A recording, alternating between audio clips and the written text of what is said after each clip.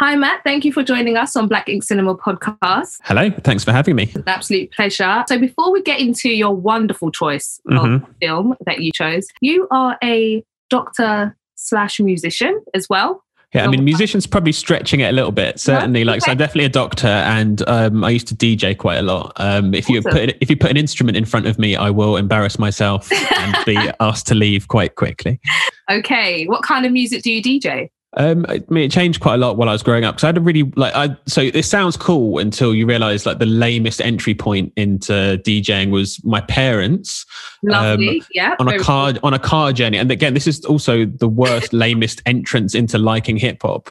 But my parents were listening to a Malcolm McLaren sort of story of him and his involvement with hip hop, and then they had quite a long session of him talking about scratching, and then lots of scratching on the thing. I was like, just my mind was blown, and so then I was like begging them, could you please get me a set of turntables? And I don't know how I did it, but they did buy me turntables when I was about 12. Luxury, just to make more noise in your room. Yeah, of course. As long as I kept the headphones on, they were okay with that. So I used to play quite a lot of hip hop. Then when my friends started going out, got into a bit more sort of electronic music, dance music. So we used to go to Fabric quite a lot. So basically whatever they were playing in Fabric was whatever I would then go and buy when I was a teenager.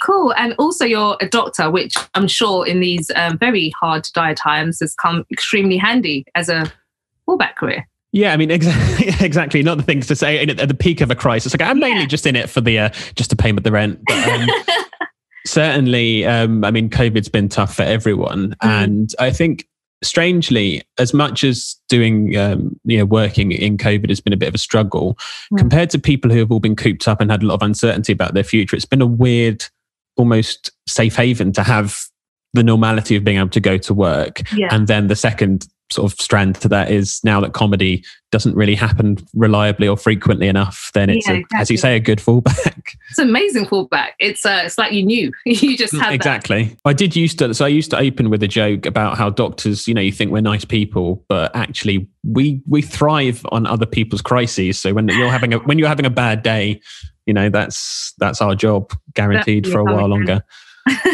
So obviously this time's been quite intense for you. How have you found the balance? I think, the fact that there aren't any gigs to take away my concentration has probably made it a bit easier. I mean, the first wave was probably a bit more intense because I was doing COVID at that point. So far, I haven't been redeployed back to doing COVID. Love it. Well, that's what they call it. It's redeployment. So, everyone likes adopting war terminology as soon as, everyone gets to play like it's, a military crisis. But so I haven't been redeployed this time. So strangely, my job is almost less intense in that it's now like I work in a call center. So a lot of our clinics, I've just got a headset on and it's like, hi, how are you doing? Good. Oh my gosh. So how did your parents find it when you told them you wanted to get into comedy? Or because I'm sure when you were like doctor, they were like, yes, we've hit the jackpot here. And then you're like, actually, I would like to go into another route. I mean, I guess they were cool with it because I suppose, as demonstrated by the fact that they bought me a pair of turntables when I was a teenager, they've always been a lot, as long as you keep your grades up and do the thing that's going to mean you're not, destitute, you can do whatever else you want. So my parents love that I do comedy. My parents have come to so many of my gigs that you're like, you've seen all of this material. Why are you here? Oh, they're here to support. Yeah. Exactly. I know, but I'm just surprised. I know it's nice. I love that they come, but even I'd be like, I wouldn't come to see this as much as, if my child. Yeah. We need to promote you. Don't say that. No. I mean, just in terms of the repetition, if they've seen the same competition set every single point in the competition, it's like, you guys. Well, the other thing as well is my dad so particularly when you're starting out in comedy, you have quite, a repetitive few little jokes that you do in every competition.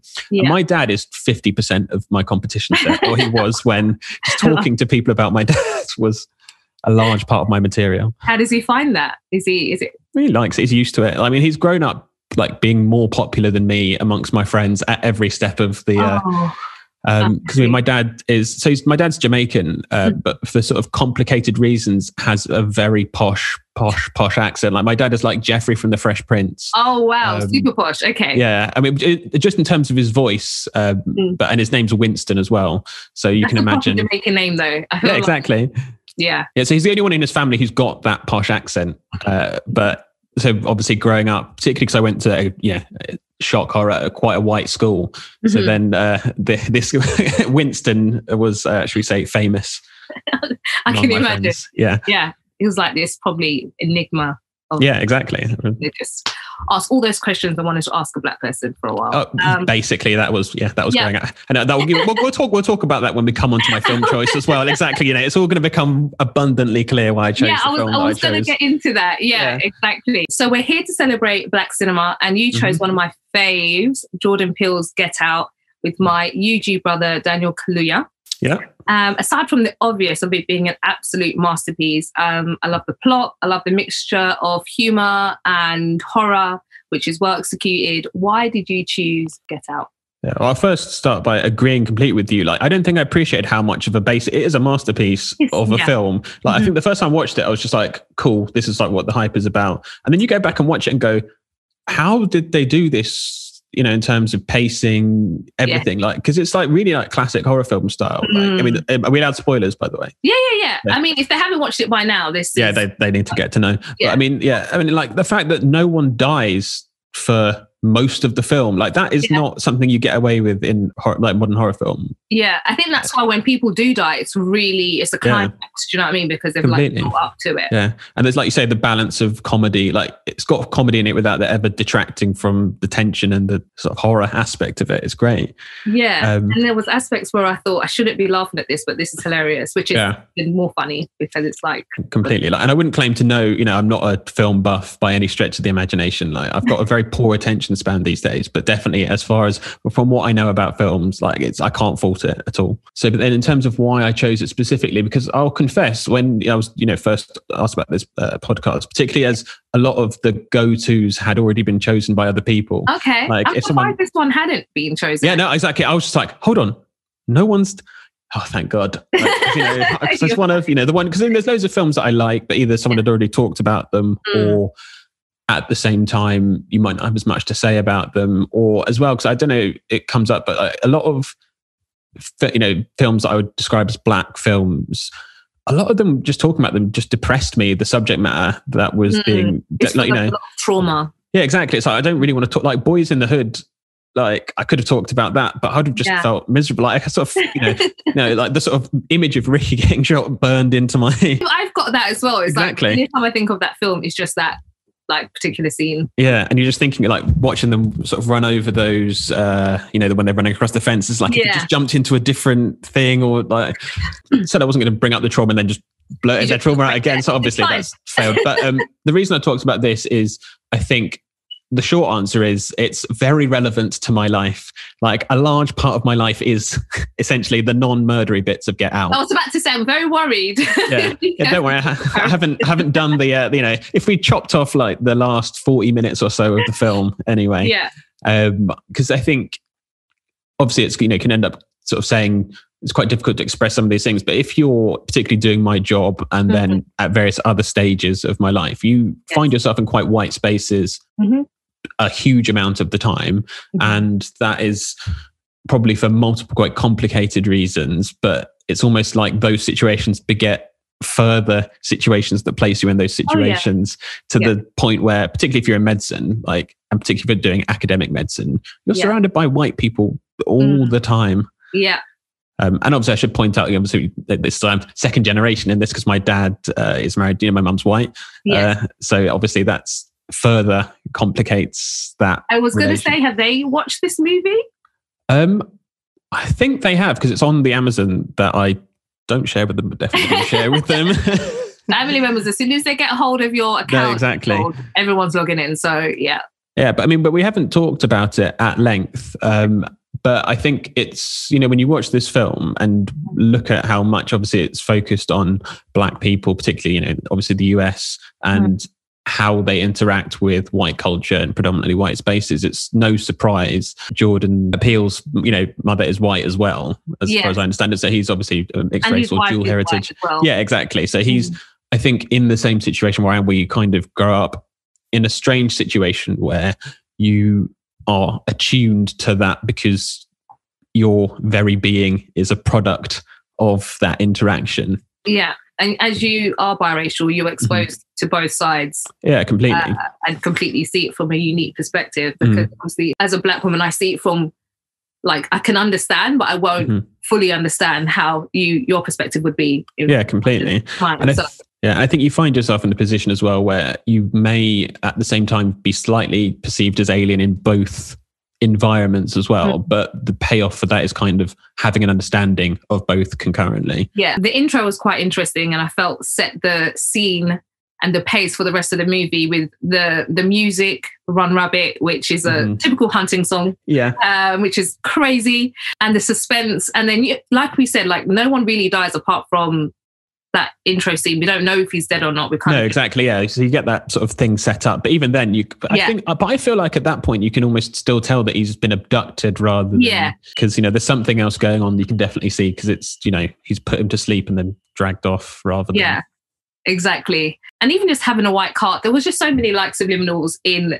like the first 5 minutes that you kind of pick up, which leads on to the other type of music, Childish Gambino's Redbone song, which is talking about stay woke. And then the Swahili song as well, which is talking about run away, kind of warning Chris. But at that point, I don't speak Swahili. I don't know. No. Exactly, It's just all these levels when you just go, he's even thought about the layers in the soundtrack. Obviously, of course he has. But going back to what you're saying as well about, him in where it opens, sort of showing early on that white suburbia is not a safe place for these people that it would be perceived as for other people potentially. So the fact that he's not safe in this nice sort of supposedly nice picket fenced street, I think, again, says quite a lot about what the film's trying to potentially say. Yeah, and I love how Lakeith Stanfield only had like a small bit in that film, but it's probably one of the most iconic moments, when his like nose is bleeding and stuff, and he really stands out. Probably put him on the map for the rest of us to kind of see. It's a big fan of him. Oh, I'm a massive fan of him until you Google him and realise he's 29. Yeah, he's been in the game for a minute. It makes me feel like, I'm still, regardless of anything I may have done in my life, I'm still not sort of successful enough not to be bitter when I see someone 29 years old. Yeah, exactly. He's achieved what he. You're a doctor. I feel like don't put yourself down. Come on, like that. Yeah, I'm over the hill now. I'm 30. I shouldn't say how old I am, but I'm over 30. So I would just say we're over 30 at this point. Exactly, we don't give the actual number. No, he's great. And as well, the worst thing as well about this, again, I shouldn't admit this, is that when when you see him later on wearing that, it's like I would wear that outfit. Again, I love that.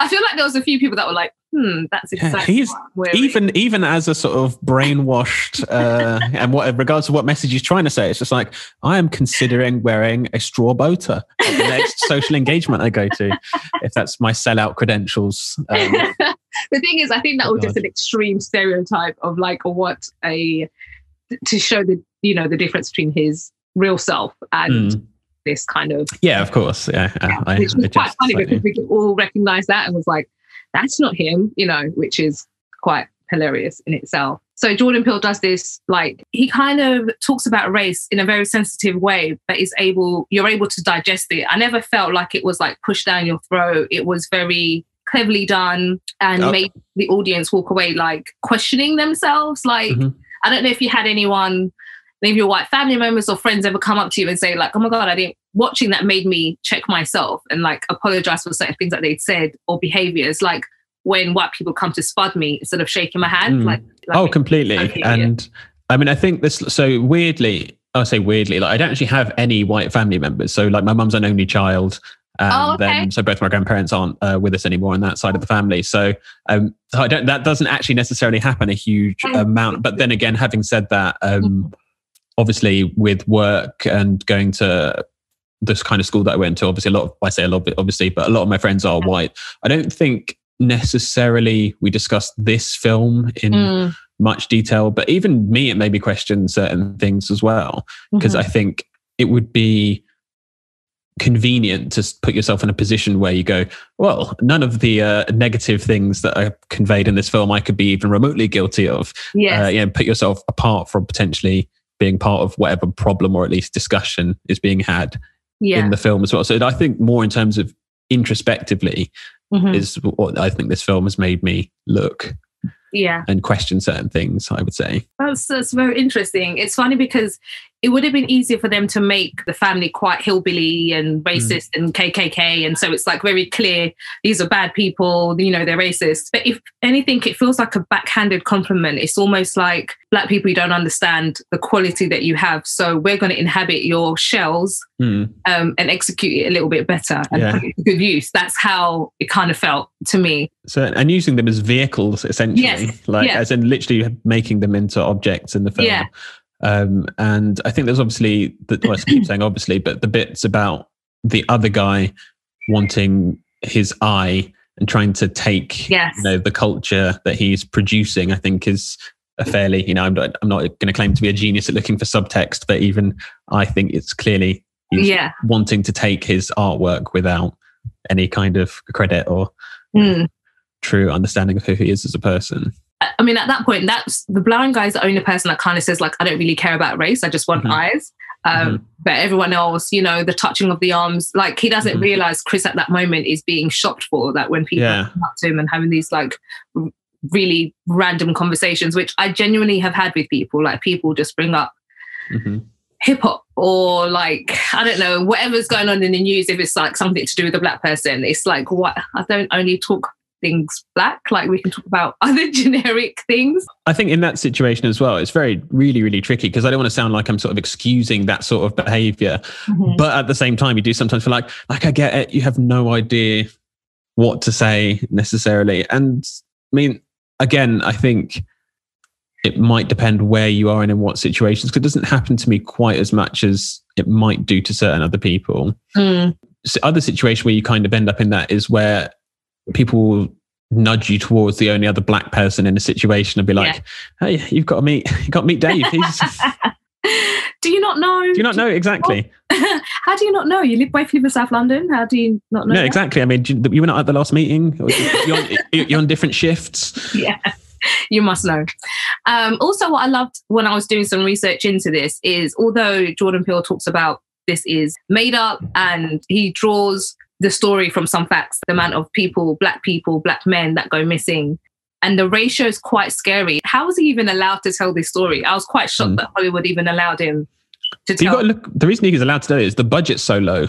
Yeah. Like the budget's 4 million or something, or 4.5 million. Crazy. Yeah. And it made, obviously, the ratio is amazing because it made like 230 or so. So that's how it's still, Because exactly, it's great. Black doesn't sell, and that really proved, on the lowest budget, and he was still able to execute something like that. So I think that's finally becoming apparent to people, which is. I hate the fact we have to keep proving that. That's a bit frustrating. Yeah, well, because you talked about Tyler Perry in when you were talking. Was it in the one you were doing with Slim? Yes. In terms of people who just demonstrate, I've made enough money doing this to make my own studio, so probably it's worth coming around for your own financial sakes, if not through any sense of integrity or wish to support. You could just be making some money with us. Yeah, exactly. And I think even things like Black Panther probably demonstrated that as well, where it's just like, regardless of how much you do or don't care, just look at the receipts. Yeah, so many themes to pick from: slavery, missing persons, interracial relationships. I was going to say, have you experienced anything? I don't want to say anything like that because it's not. No, but I think I definitely have, in the sense. So the question, because I think a useful term is like, when Akala talks about natives racialized as Black, is a very useful phrase in the sense. Obviously, I'm definitely clearly mixed race or dual heritage, whatever the but as the term is now. Yeah, because that's another thing I guess you end up having to contend with is like, so when I was a kid, mixed race was just the word. And then now that's not necessarily the correct word, but it's like having to just double check what the correct way to refer to yourself is every few years sporadically is an unusual situation to be in. But for the purpose of this podcast, I'm going to say mixed race. But so obviously, despite being mixed race, the word, racialized, or the term racialized as Black, I think is useful because when you're going to meet someone's parents, you are the Black guy they're bringing home.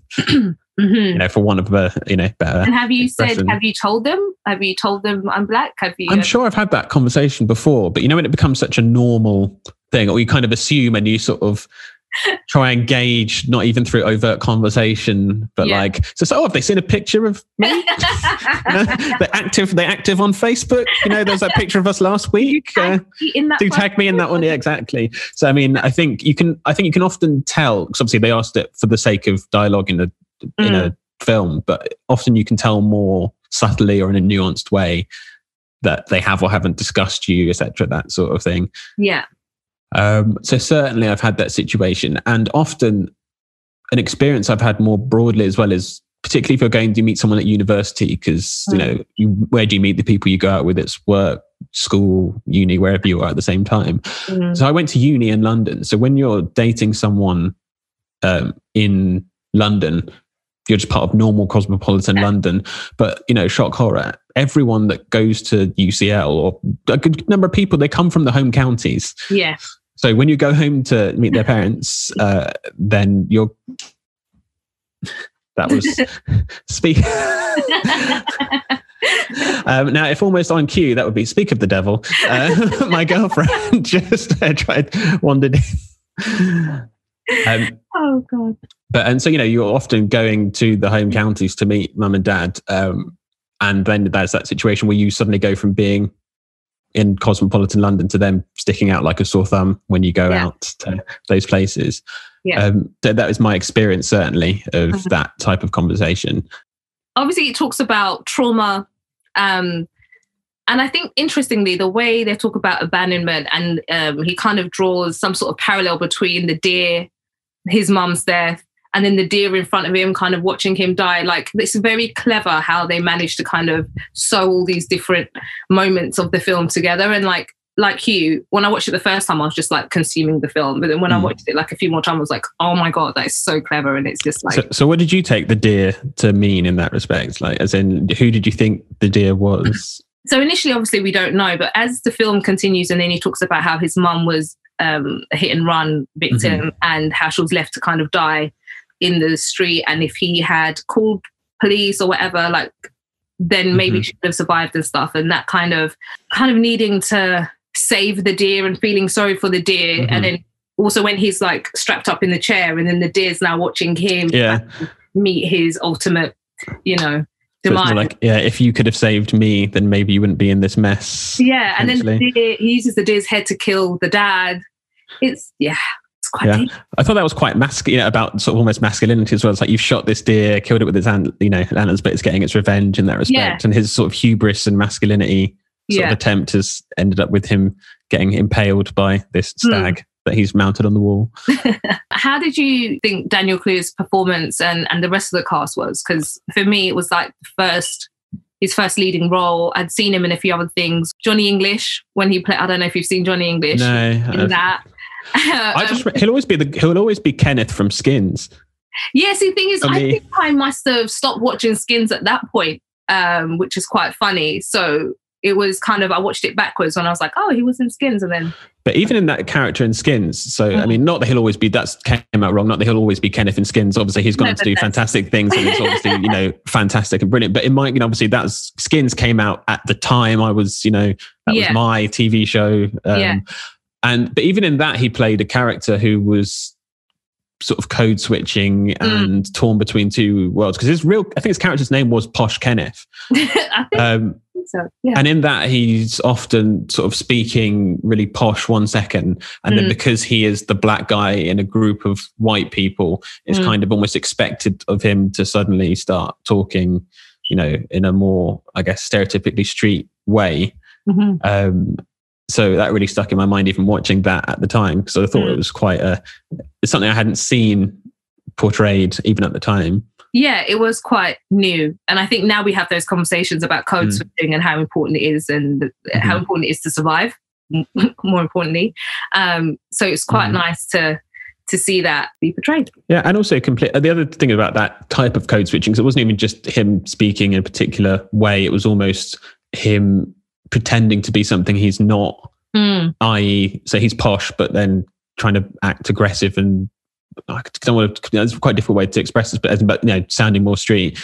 It's almost, he's got a pressure, I guess, adhere to that aesthetic as well, despite not, he can't really admit to who or what he is. But I think he'll always feel like the outsider in that circle anyway, because you just stand out. It's like, like for myself, I don't quite hear I don't know how other I am until I'm in a set space. And I mean, do you find your accent changes quite a lot, as in even non-consciously?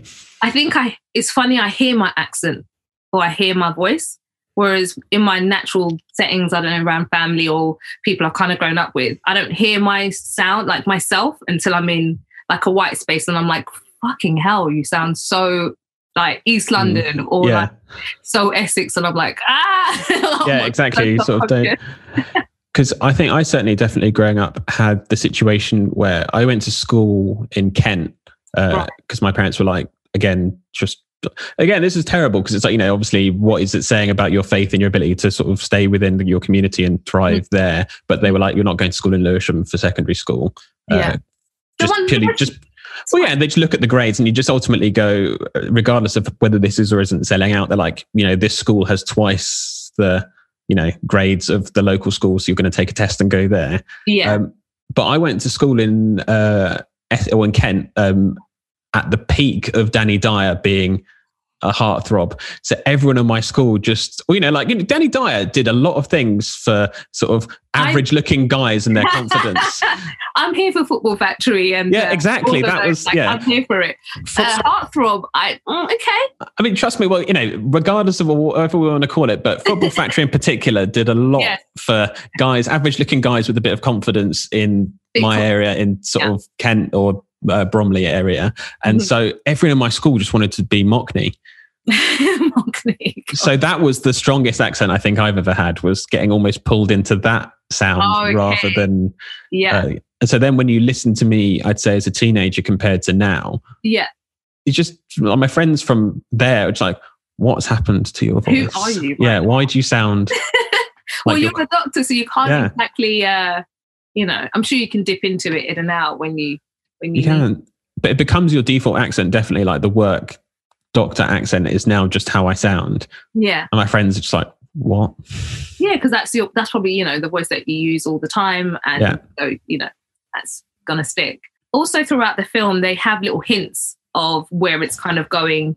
The initial conversation that Chris has with Bradley about Jesse Owens, about his parents, about if I could vote for Obama a third time, I would have. It's just something that was like so small, but like it adds to the whole storyline of the film and adds to the layers of the nuance of little things that people say that is just like so unnecessary for me. Like, it's okay, you don't need to overprove that you're not racist by saying, if I could, I would vote for Obama the third time. And in fact, when people do that, I often think, why is this such a major... Why are you explaining yourself to me? I don't even know who you are. I mean, it's really similar to, and both are obviously fantastic, but the Juneteenth party in Atlanta. Like I can't remember her name, but in the episode where Ern gets dragged to that party, and there's a black woman who's married to sort of an aggressively woke white guy. And again, that sort of same thing of the sort of kind of go, so what sports do you play? It's like, oh God, exactly. And this is, I can't rap and I can't sing, so exactly. Well, I'm, so again, it's like, I mean, a lot of this is going to be regurgitated material, but I talk about this on stage, but being, well, it's the blackest person in, a very white school for a period. Like, you come with a lot of pressure. It's like, right, this is the new recruit from Catford, the football, the football team just rubbing their hands. They're like, he's going to be so sick. And I am not that guy. Like, I am bad at football. They're like, why aren't you like Ian Wright? Like, aren't you? No, exactly. Like, what happened to you? God, who knows? That makes me laugh so much because the amount of times I got that wrong, it's I can't show you the latest dance move. I didn't pay. No, I mean, I do DJ if that's enough. That's I can liven up the Christmas party. It's probably the extent of hard. Watching the movie, especially when they were doing the when they were going to do the operation scene, might be me stretching, but it gave me Face Off vibes. I don't know if you've watched Face Off. I've definitely. I mean, I've seen it once quite some time ago. Like, I'm very bad on movies that I should have known inside out, back to back. It's just being super extra because I love Face Off, and so when they were doing the whole transplant moving over, it just reminded me of who would actually do this to themselves and put themselves in this situation of leaving themselves so vulnerable and bare. But obviously, I think that sort of body horror thing is definitely, there's definitely similarities and sort of illusions in that situation. I think some of that bit's quite gross as well when he sort of just cuts the top of his head off and just slaps it in the scars. It's just that's why I think Jordan Peele was so clever in terms of he waited until the really extra gruesome bits and really made you feel a bit squirmish. It wasn't consistent. I hate it when it's so much blood and gore and you become desensitized to watching it, and then you just, whereas this, it was little bits and moments that you were oh, that's just I wonder how I'd watch that bit if I hadn't been exposed to medical procedures in I guess that level of depth. I feel like you would be more well equipped to understand, just look at it more of a medical. It's just a bucket of stuff. Whereas I'm it's awful. One thing at the time that kind of came out was Samuel L. Jackson's criticism of using Daniel Kaluuya and not using an African-American actor for the role, that he wouldn't be able to draw from the real American experience as a British actor. I have my personal feelings about this. I wanted to ask you about yours. I mean, certainly it's a conversation that can be had. And I think I could easily swing both ways in the sort of sides of the argument, is that ultimately I do, up to a point, agree with people who are being portrayed being allowed to represent themselves. So I think in the broader argument, as much as possible, where you're sort of, for example, portraying things like, trans roles, etc., having trans actors and that kind of thing is certainly important. Having said that, I would probably argue that at that level, it's probably not practical and not reasonable to be you can't, unless you are a black person from Black America, because it's how far are you going to subdivide that? It's this guy's a Black American actor, but they're from the north of the country and we're portraying this in the south of the country. Should we have only Black Southern actors playing that? I mean, ultimately, Daniel Kaluuya is a Black guy who is living in predominantly a white majority numerically society and within white supremacy, and has probably mixed with, particularly being an actor, lots of white people saying quite crazy shit to him at different crazy stuff to him at different times. I think he's arguably lived enough of that experience, and this film is, I'd say, more global than just US. Yes. I think in this particular instance, I'm fine with Daniel Kaluuya playing. I'm totally fine, of course, with it. And also, it's a made-up character. It's a made-up story. It's not even it's based on a real historic figure. So I feel like Jordan Peele should be allowed to cast whoever he wants to. And it's a little bit hypocritical, because if we're going to do that, then, when Will Smith played the Nigerian doctor in Concussion, it's I didn't hear you say anything about that. And it's just a bit double standard. Yeah, completely. And it's unworkable and completely a double standard and an odd person to fixate on. If it were someone further along in their career. Yeah, exactly. Sort of, fine, have that conversation with them, but don't, when someone is emerging as, a new person, don't taint their experience of this. Can you imagine being Daniel Kaluuya? And it's the icon that Sam exactly. You're just thinking, oh my God, that's the last thing you want someone like him to say about you. And instead of focusing on your performance or how, well the film is or whatever, you're just kind of you shouldn't have done it. You shouldn't have given it to him. How mean. I just think that's really mean for someone of his stature. Samuel Jackson's in a lot of films as well. Think how many films he's then ruined for Daniel Kaluuya. Daniel Kaluuya is just going to be what can I watch? Samuel L. Jackson pops up everywhere. So you've been watching a film, trying to get immersed, and it's fuck, it's that guy again. Can't do it. He hates me. I can't. I would like to see if they did have a little conversation at some point, because and just squash the beef. And I hope Saturday guys. Yeah, and like I say, it's not I can't see the argument from Sam Jackson's side, but I'm just not sure it's enough and the right time or place to.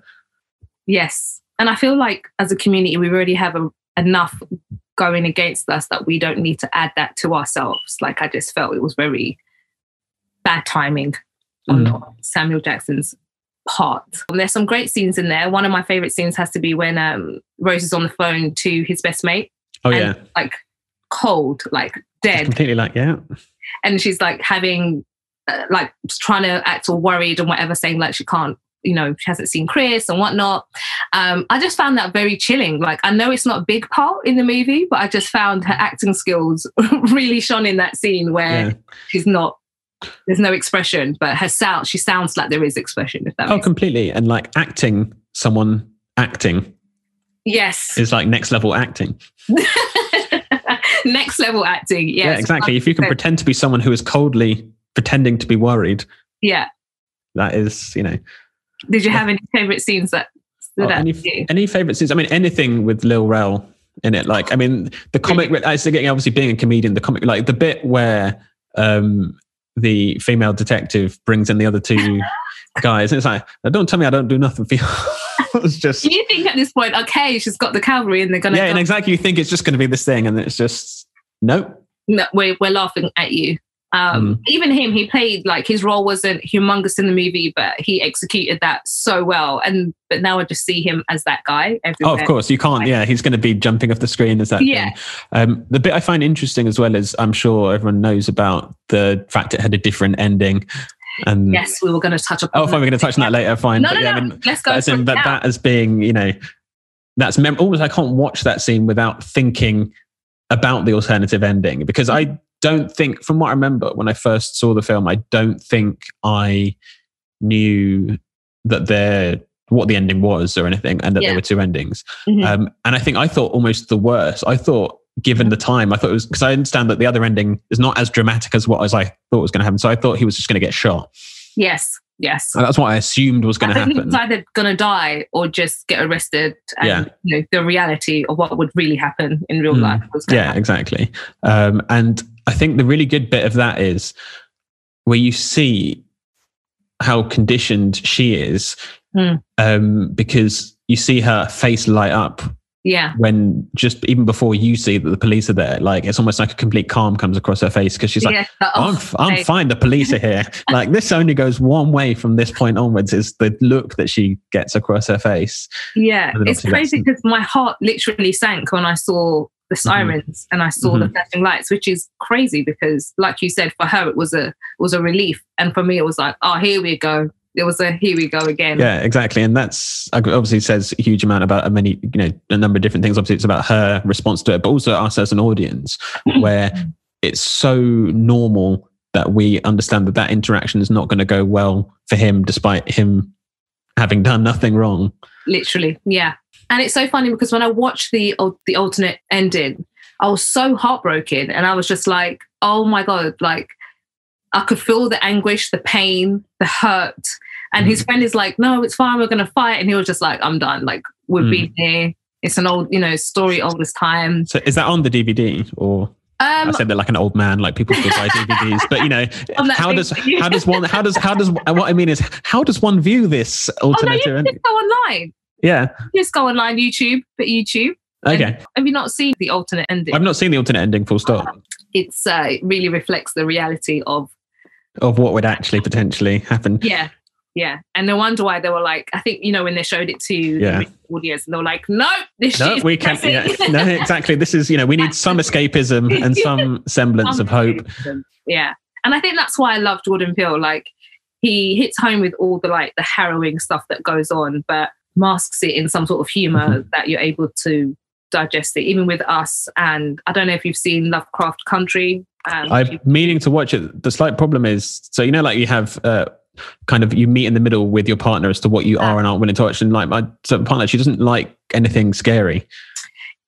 It's not scary as such. It's more sci-fi fantasy drama. Okay. Yeah, I think she's not that bothered by that either.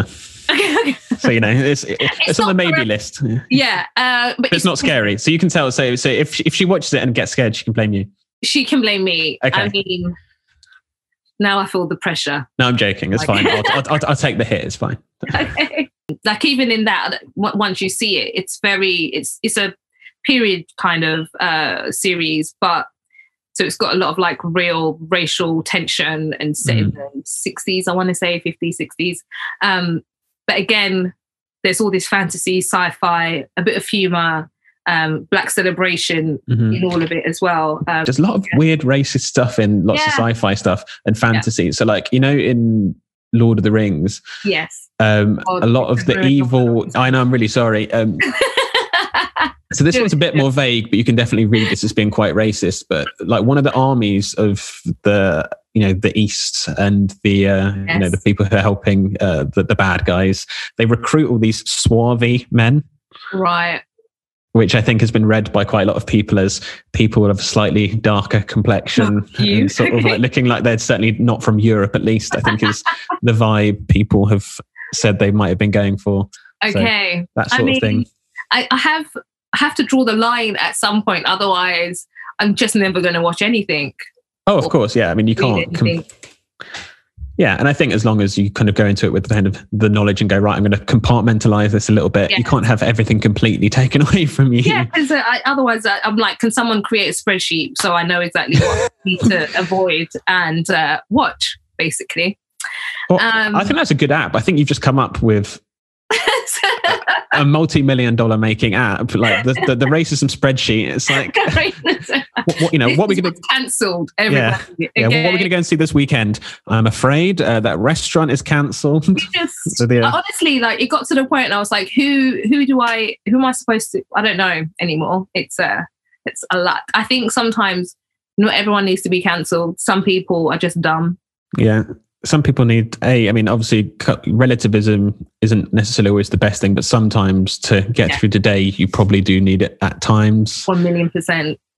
And just for your own sake as well, just so that you don't constantly walk around with your head exploding. Yeah, which is how I feel, especially this year. I'm like, I don't know if I can take any more. I'm just kind of done with the...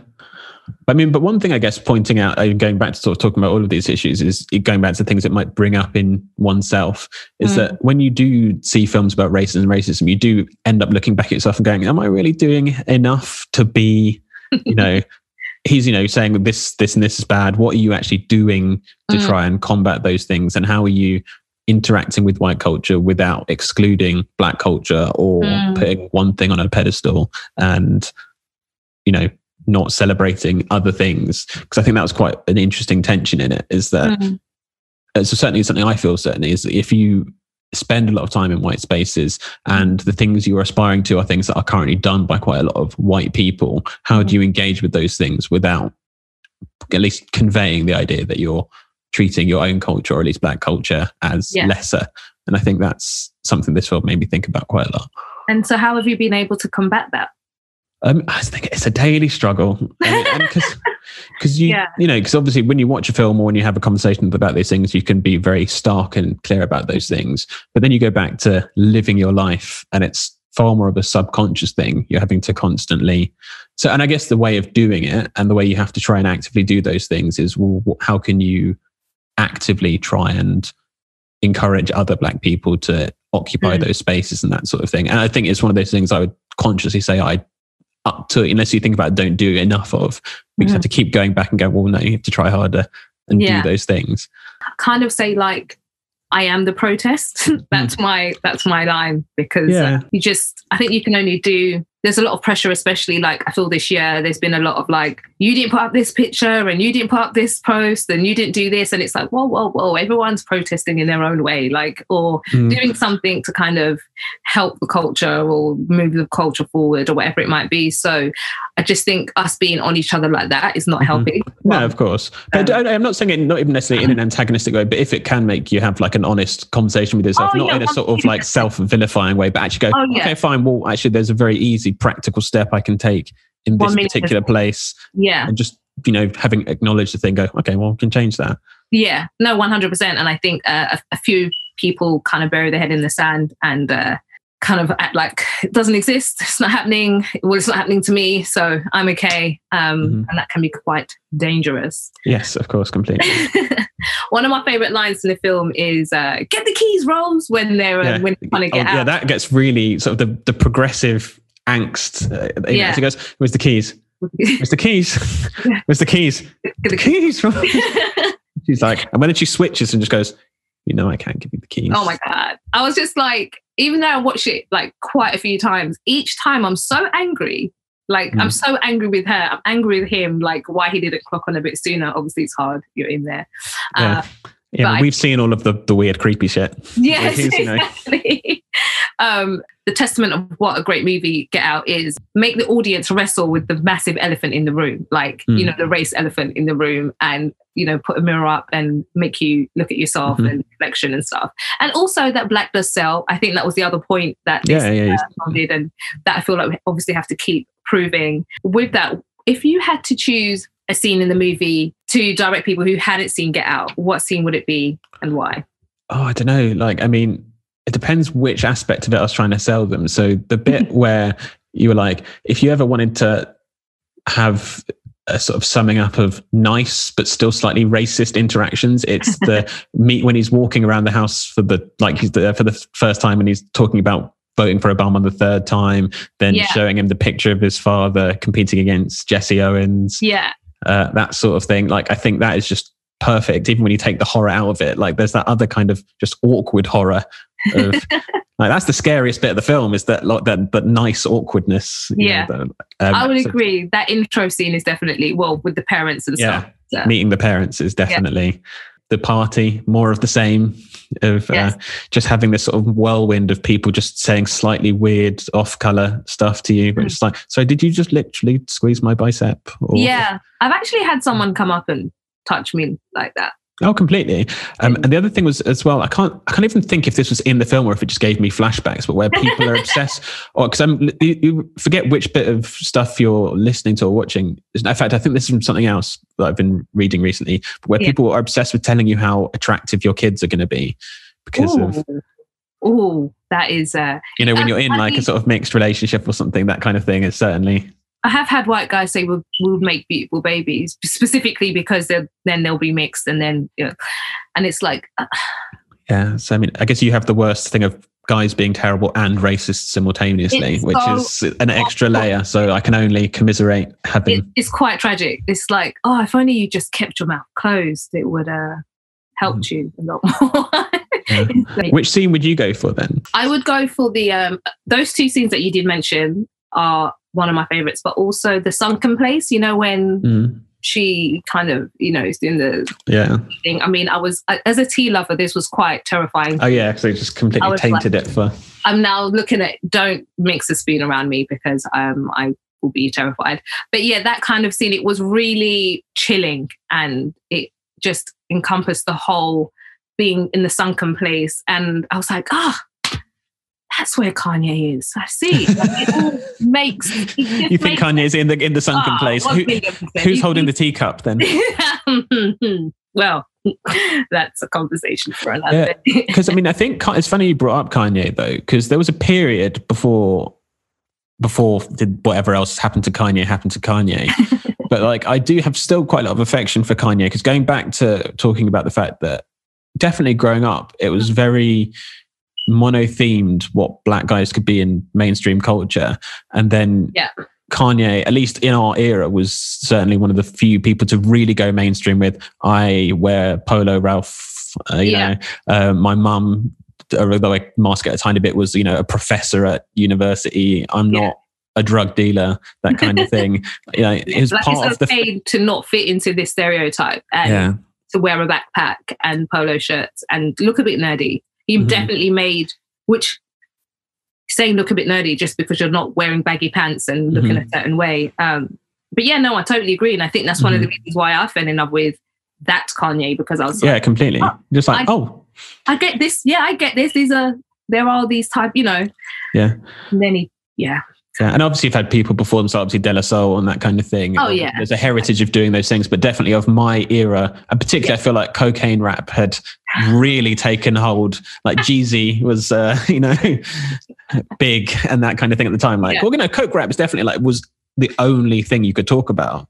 We've had, other conscious rappers before him, but I think he just... but no one wanted to listen to that in the club. Into the mainstream. They were doing a bit of both. They were doing a bit of just rap and a bit of... Yeah, but definitely that's the case. But I think Kanye was definitely the first conscious, or at least conscious adjacent rapper who, regardless of what they were talking about, you could put on at a party and people wouldn't instantly throw things at you.